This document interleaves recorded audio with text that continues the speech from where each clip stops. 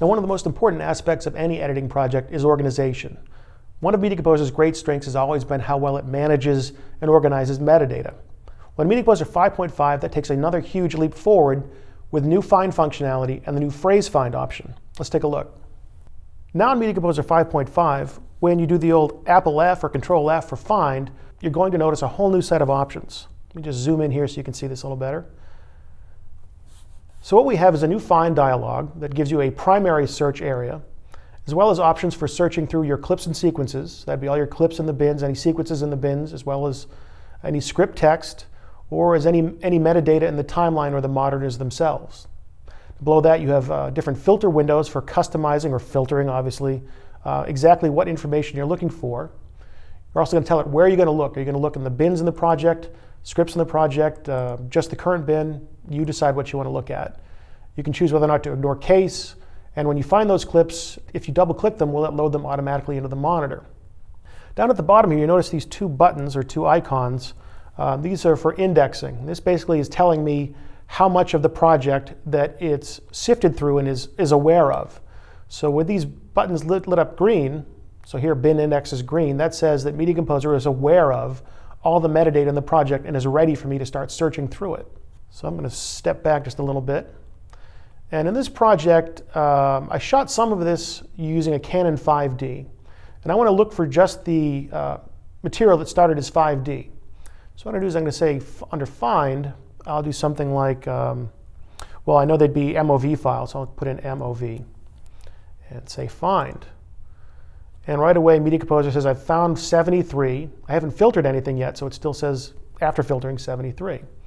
And it gives you your results in sort of a common bin setup. I can go in and adjust the columns as well as select which columns I want to appear. Now, I want to be a little more precise in what I'm looking for. So I'm going to go in and add a filter. I'm going to say I want to see just the stuff that we shot on December 30th, or was created on December 30th.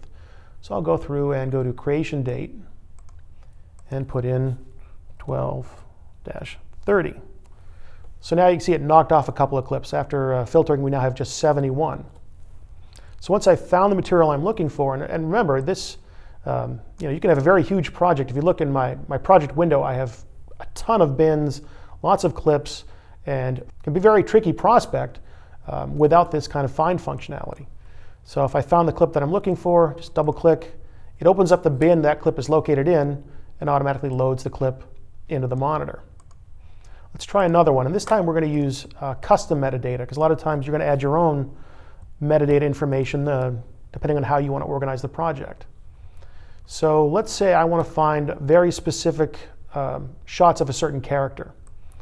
So I want to find this character 0. So I'm going to go in and type in 0.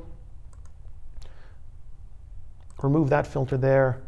Okay, now what I want to do is I actually added a metadata column called character. So under character, again, look for 0. And let's see if that's showing up over here. So you can see, okay, there's my character column. I've identified that 0, the character 0, is in all these shots. And now I want to see just the medium shot. So I also created a custom column called shot type. Let's go in there and type in medium shot. And now it's filtered down to just the medium shots of that character 0. So you can see with this kind of find functionality, it really makes it a lot easier to find just the right material that you're looking for. So these have been examples of looking through clips and sequences. The other tab we have here is script text. Now, Media Composer has the ability to import scripts into the application. And rather than opening up the script itself, I can just double click and open the script and do a find that way. But what if I have multiple scripts in the project, or I just don't want to sift through a very long script? I can just do it right from this window and say I'm looking for, let's say, I know there's a scene where they mention they're playing poker and they're playing Texas Hold'em. So I'm going to type in the word Texas and say find. And then it's going to bring up those lines from the script, or scripts if there was more than one. So I can just double click on whichever line I want. It will open the appropriate script and highlight that word at the very line. So this is a very cool functionality.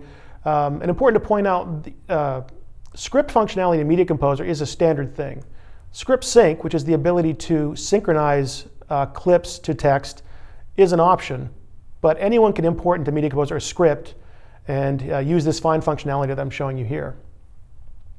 Now the next option you have available is timeline and monitors, and this is going to search metadata within your timeline or in the monitors themselves.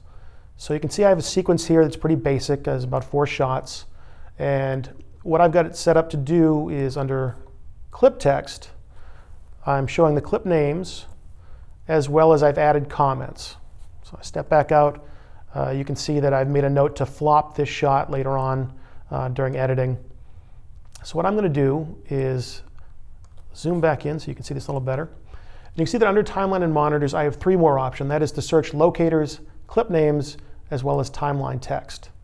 So I know I've made a note to search for, or I know I made a note that I need to do some paint work on one of these shots.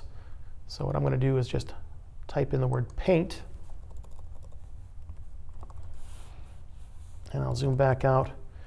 And when I say find, it is going to jump to that locator in the timeline where I've made a note to paint the sky. Same thing with clip names. If I want to search for a very specific clip name or multiple clips, let's say I want to find shot B6. Just type into the box B6 and find, and it's going to jump right to that shot in the timeline. And as you might have guessed, same with timeline text. I know that I made a notation to flop. I'll just type in flop. And it's going to search for that comment right within my timeline and jump right to that point. So you can see the find functionality in Media Composer has just really come leaps and bounds from where it was in Media Composer 5.0.